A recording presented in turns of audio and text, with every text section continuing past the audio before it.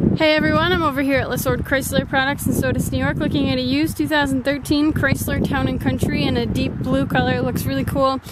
This is in great shape. You've got tinted windows in the back. You've also got a backup camera here on the back of the hatch.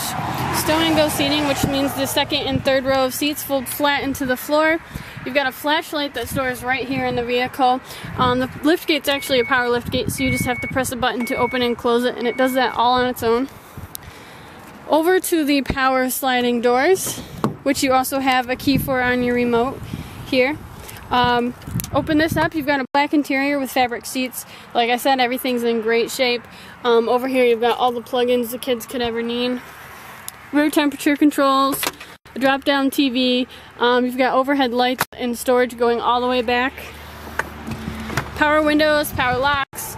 Up on the front here, you can see there's only 27,000 miles on this.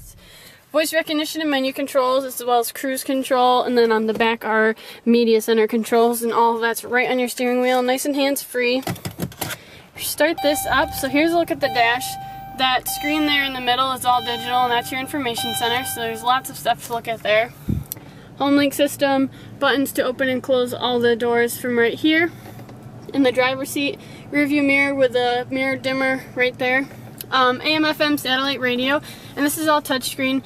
This also folds down so you can insert CDs and DVDs. You've got an auxiliary port, a USB port under this tab here. You've got the classic Chrysler clock, dual digital temperature controls, plugins, lots and lots of storage and charging ports. This center console is really cool because it has 4 cup holders and actually slides way back for the center row of seats there. So come on down to 49 West Main Street in Sodus, New York, and test drive this Town & Country today. We're there at Lessord.com, Facebook, and Twitter to answer any questions you may have about it. Thanks for watching, guys. We hope to see you soon.